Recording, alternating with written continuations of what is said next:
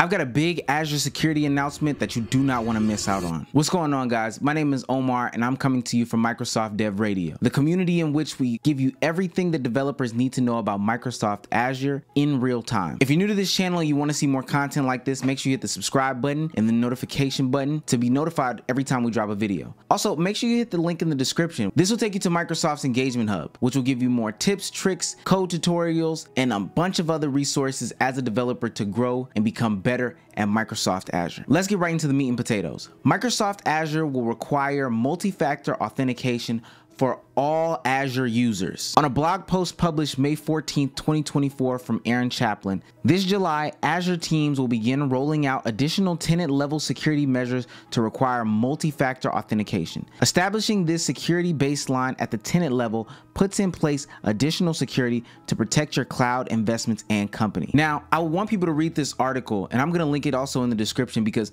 this is very important stuff. People need to be notified about this because they don't wanna miss out on anything Azure related. That's why I'm urging people to subscribe to the channel. But what does this really even mean? Who is this affecting? What do they mean when they say all? Well, I'm here to break that down for you. First and foremost, we want to answer the question of who does this affect? And really, if you're a human, if you're a person who uses Microsoft Azure, this is going to affect you. When they say all users, they literally mean all users who are using Microsoft Azure need to set up some sort of multi-factor authentication. So when me, a person, is starting to access specific things, which we're probably thinking of Azure management, I'm now required to have MFA set up, and it's going to ask me about my multi-factor authentication. So here I'm talking about the Azure portal, I'm talking about Azure CLI, I'm talking about Azure PowerShell module, and if I'm doing any terraforming or deploying to Azure, this is when it's going to be applied to me as a user. Now, this isn't going to apply if I'm not doing these things specifically. So if I'm consuming like a website or an application or,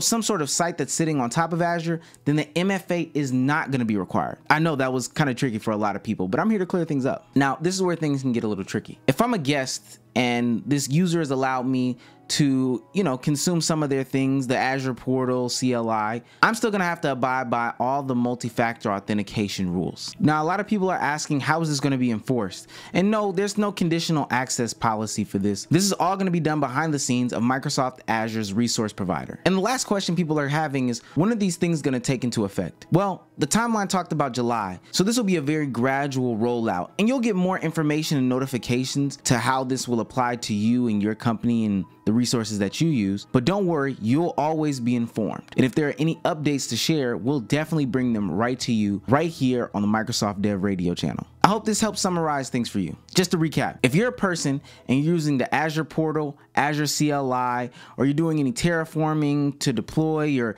anything like that Azure related, then you are gonna be the ones required to have multi-factor authentication set up in your system. And for more updates as to when these things do roll out, Microsoft Azure will notify you, and we'll keep you as updated as possible here on the Microsoft Dev Radio channel. Make sure that you hit the subscribe button and make sure you click the link in the description to join Microsoft's Engagement Hub to be a part of the community.